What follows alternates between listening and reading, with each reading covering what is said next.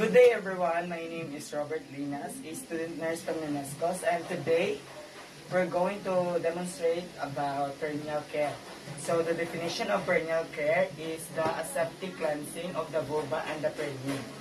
So the assessment review, the general assessment of data about the patient, observe the signs of perineal itching, burning, and urination, skin irritation. Ask the patient if he or she experiences any of these problems. Assess the patient's ability to bath him or herself and to perform perineal care. Fourth is assess the patient's learning needs related to the perineal care.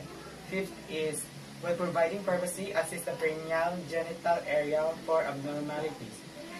So the objectives of perineal care is to keep vulva and perineum clean, promote healing and perineal wounds, to prevent infection. Fourth is to prevent disagreeable odor, and last is to provide comfort.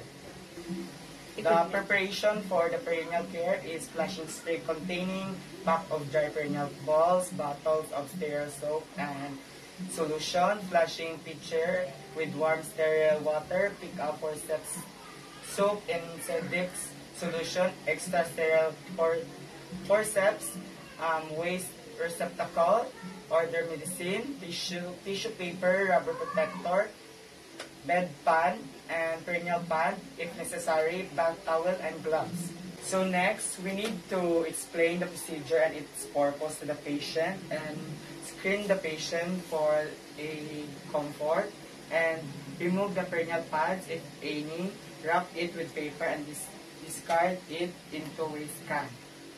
So the procedure at first is loosen the foot part of the sheet and place the patient to the dorsal recumbent position.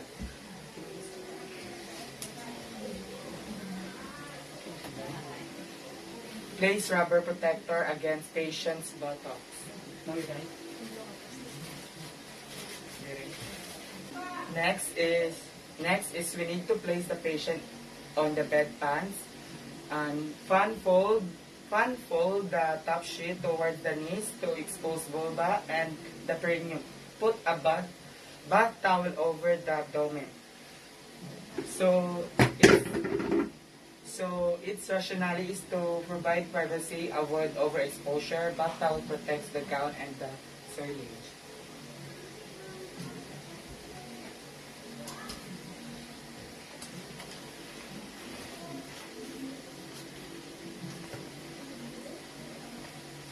Next is pour sterile water over the vulva.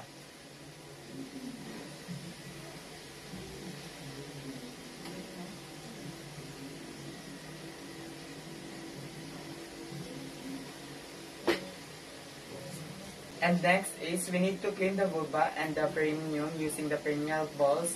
Soak into the solution. Use downward stroke in the following sequence. First is the center of the vulva.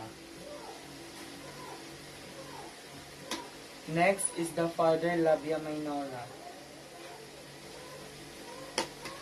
Third is the near labia minora. Fifth is the near labia majora.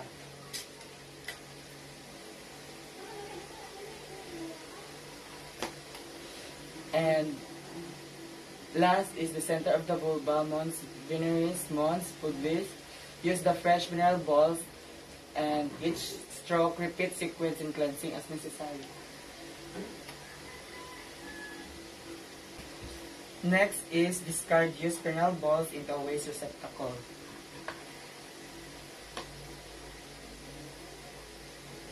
The rationale of it is disregarding used perineal balls prevents spread of microorganisms. Next is we need to rinse area with water. See to it that the solution is completely rinsed off.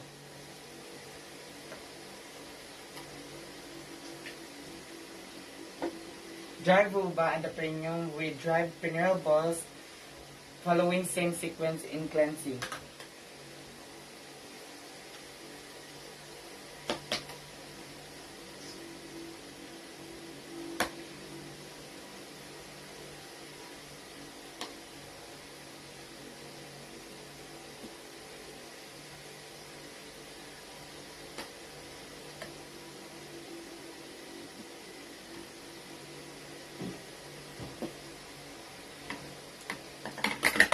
Next is remove bedpan and turn the patient near to you.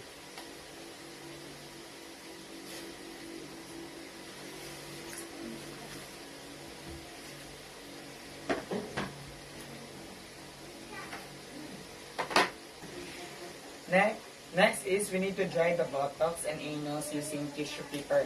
So it's rationally, tissue paper is a mechanical means help in cleaning the area. Next is assist the patient to assume a dorsal recumbent position, apply medication as ordered, and perineal pads if necessary. Remove the bed protector, arrange the beddings, and make the patient comfortable.